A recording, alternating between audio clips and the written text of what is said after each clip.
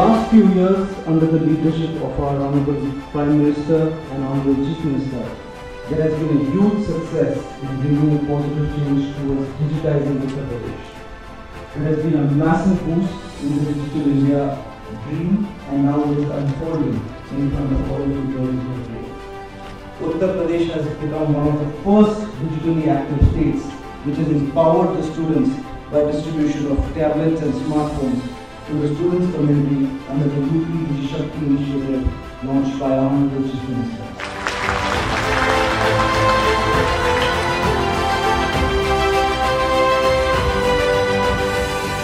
And my big salute goes to none but your young CEO, Dhruji,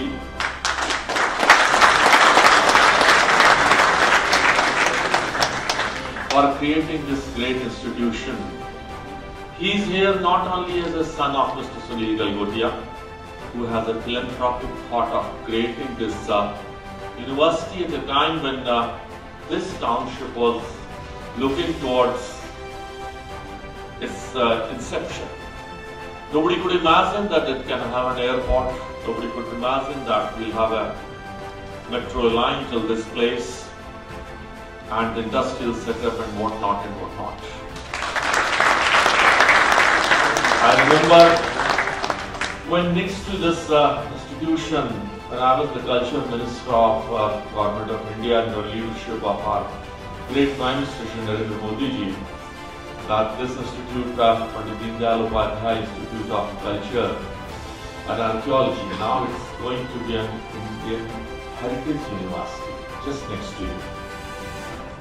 So situation came कि हम क्या इतने लोगों के लिए कि कहाँ पहुँचना है। मुझे खुशी हुई जब कार्ड छपने लगा तो उसमें हमने लिखा कि Indian cultural institute Galgotia university के पास।